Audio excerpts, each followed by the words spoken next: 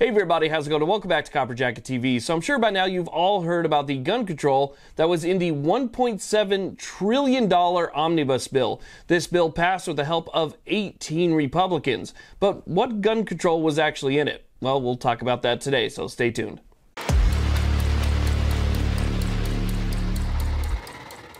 Okay, so we're going to start off with the earmarks first because there's nearly $11 million just in earmarks going to anti-2A groups. Now, thanks to the GOA, I have an image that I'll put up on the screen right here so you guys can take a look at this and see kind of where that $11 million is going to be divvied up. You'll notice that there's not any money going to any pro-Constitution, pro-freedom, or pro-Second Amendment groups.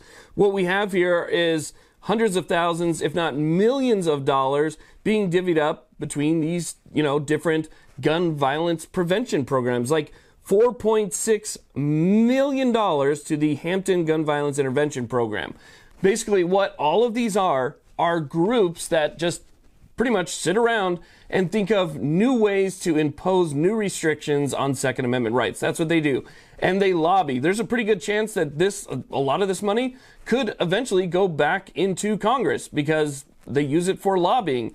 And that's what these groups do. Now, on top of the nearly $11 million that's going to these groups, you're going to see nearly $2 billion in additional funding that's going to be going to the ATF, including $14 million that's going to be used to upgrade and modernize their system. So their registry is going to get modernized. It's going to be computerized and searchable and so forth, plus nearly $2 billion. Why would the ATF need nearly $2 additional billion in funding? Well, we know that the brace ban is going to be coming up. That's a pretty big new rule that's going to have a huge effect on probably millions of law-abiding American citizens, and it's going to take a lot of money to turn law-abiding people into felons overnight. So more than likely, that's going to be going towards that type of thing. There's probably going to be new offices, new paperwork, there's going to be, new agents, new hires, stuff like that are all going to go out and try and enforce these unconstitutional new rules that they come out with. It's incredible that they can come out with these things that they call a rule when it really is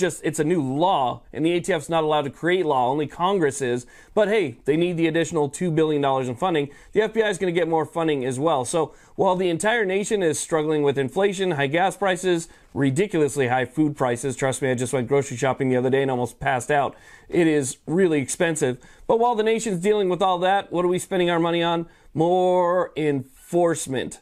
That's what we're spending our money on. So again, you can see what's going on here. Their priorities are completely off base. They are basically just going after the law-abiding here and trying to make it seem like they're doing something good.